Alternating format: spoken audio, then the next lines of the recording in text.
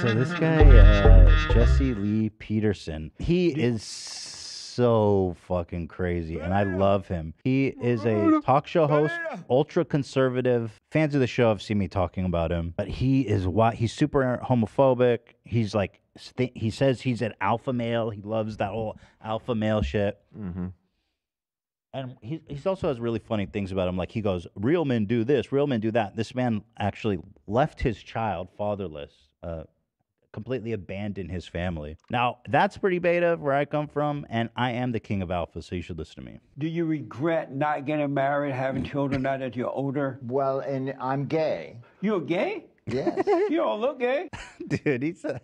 You don't look gay. I find him so entertaining. I mean, he's just so unique and fucking crazy. We come in all shapes and sizes, brother. So you're gay? I'm gay. I didn't know you were gay. Yeah, well, I just told you. How did you become gay? How did you become gay? Oh, shit. This man thinks the ass shit that nobody would dream of. Come gay. One is born that way. Does God know you're gay? I believe so. Did he make you that way? That's my opinion. You think that God made you gay? I have no, I don't know I'm not going to be presumed to, just say yes, bro. Plumb the depths of the Most High, but yes, I've been gay as long as I can remember. And so, have you been with men? Of course. Like sexually? Yes. Really? Yes. That's mind-blowing. I've sometimes thought about going on this show because he's interviewed Hassan and David Pakman and other people I like, and it's just so funny, man. He asks the craziest questions. Amazing. He always says that. So there you go. That's mind-blowing. Zach pulled that soundbite. I was playing it all morning, and it's so weird. That's mind-blowing. You're gay. I didn't know you were gay. You're gay? That is some great sound bites. You're gay? Does God know you're gay? I didn't know you were gay. Really? That's mind-blowing. I mean, who would think to ask that? Does God know you're gay? You think that God made you gay? What? Yeah, he's unaware? God doesn't know yet. I haven't told him. Yeah, we haven't broken the news. Yeah, and yeah. So, have you been with men? Really? That's mind-blowing. You should just do the ruh. Really? Yeah.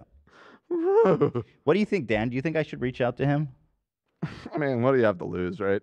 Apparently, this guy has lost quite a bit of clout in the manosphere world, though, because wouldn't you know it, I didn't know about this till this morning. Cam mentioned it, but a bunch of his former collaborators and people that worked with him or whatever all came out and said that he's gay. Has he told? Has he told God? Has he told? Does God know? Wait, you think okay. God made you gay? So again, I can't get over it. The manosphere is leaving this guy because he's gay, not because he's like a total shitbag who abandoned his children, has no coherent values, but because he's attracted to men, we don't want him. Yeah, and I mean, obviously, it's a little ironic considering how homophobic he is and how much he talks about how his homophobia. David Pakman has come out after the fact too and said that he was handsy with him.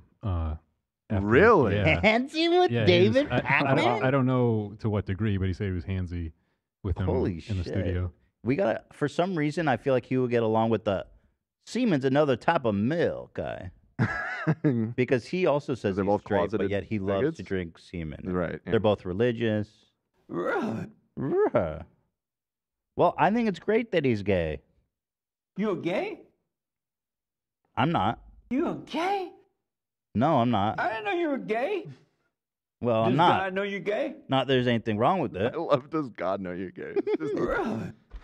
That's why he's unaware. He's unaware. I think he thinks that God abandoned a gay person. That's why he's saying that. Does God know? Does God know you're gay?